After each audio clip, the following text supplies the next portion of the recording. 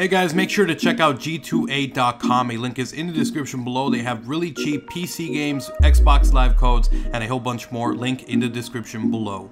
Hey guys, what's up? It's XRAYZ. Welcome back to another Call of Duty 2017 video. And today we're actually going to be discussing a few things. The first one, confirmation from someone who actually is an industry insider, someone who has predicted Infinite Warfare in the past or actually talked about it before the game was actually out, along with some proof or some little bit of teaser and hints here that hint also towards Call of Duty World War II, or at least a World War II setting. So let's go ahead and jump into it.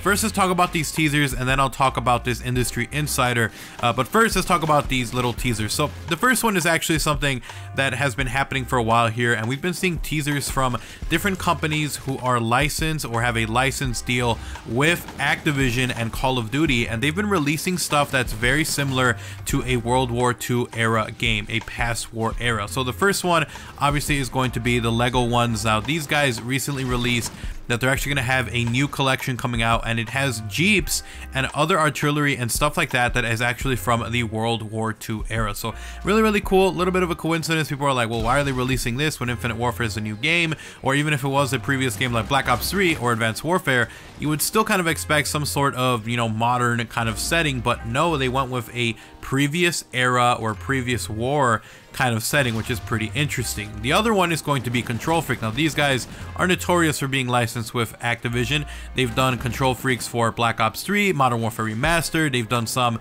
for Zombies in Spaceland, for Infinite Warfare. So these guys have a official licensing deal with Call of Duty. And recently they actually released Control Freak Heritage Editions, which, cheap plug here, if you guys want to, you guys can actually buy those and get a 10% discount with my code OGXRAYZ, link down below. But they recently released these, and these are kind of tailored towards a gritty, older style Call of Duty. And again, coincidence that these guys are releasing this when the newest game is Infinite Warfare. Why would they release something that's a World War II era type thing for something that hasn't been confirmed? Unless they have been told about this and they're working with Activision, which they've done in the past. Now that we got those teasers out of the way, let's get the official confirmation from someone who has talked about these leaks before, is an industry insider, is someone who talks with developers consistently. This guy is someone who's very reputable and has leaked not only Call of Duty information, but information on other games as well. So the person I'm talking about is Shinobi 602. So basically he tweeted out, since I've been asked about Call of Duty dozens of times and it's already out there honestly. And then he kind of put a little gif of this guy just kind of shaking his head in a yes motion.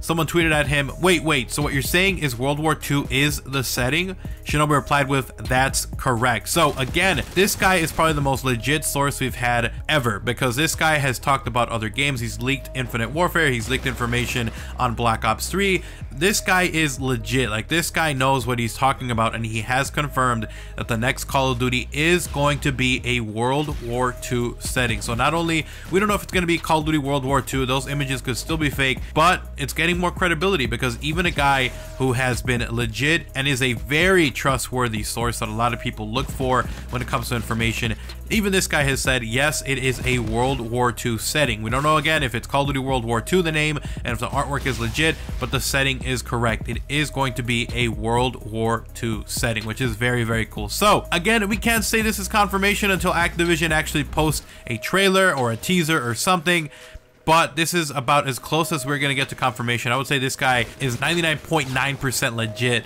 that this is the official setting. So I'm just going to put confirmed, even though it's not technically confirmed. But anyways, guys, so thank you guys so much for watching today's video. If you guys enjoyed it, drop a like, drop a favorite. Hopefully you guys learned some new information here. If you guys are new, if you want to see more content like this, make sure you guys subscribe and turn on notifications so you don't miss a single upload in the future. I'm going to have a ton more, so make sure you guys subscribe and you turn on notifications so you don't miss a single upload. Thank you guys so much for watching. Follow me on Twitter. Check out my gaming channel. I'll see you guys next time. I'm out. Peace.